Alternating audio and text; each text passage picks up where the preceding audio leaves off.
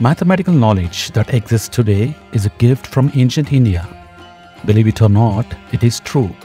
One of the 20th century's greatest brains, Albert Einstein, has said about India's contribution in the following words. We owe a lot to Indians who taught us how to count through decimal system, without which no worthwhile scientific discovery could have been made. Let's discuss about the genius of Indian mathematical brains. Geometry. Geometry, an important branch of mathematics, had originated in India. The word geometry is a Sanskrit word. Ja in Sanskrit means earth. Miti means measurement. Jamiti or geometry means measuring the earth. Kalpashastra, a part of Vedangas, contains Sulabha Sutras, which explains the techniques of constructing Yajna-Vedikas.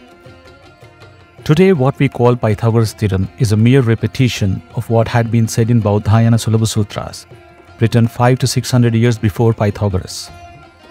Baudhayana Sulabha Sutra, in chapter 1 and 12th sloka, mentions a right-angled triangle. The square of the diagonal on the hypotenuse is equal to the sum of the squares of the other two sides.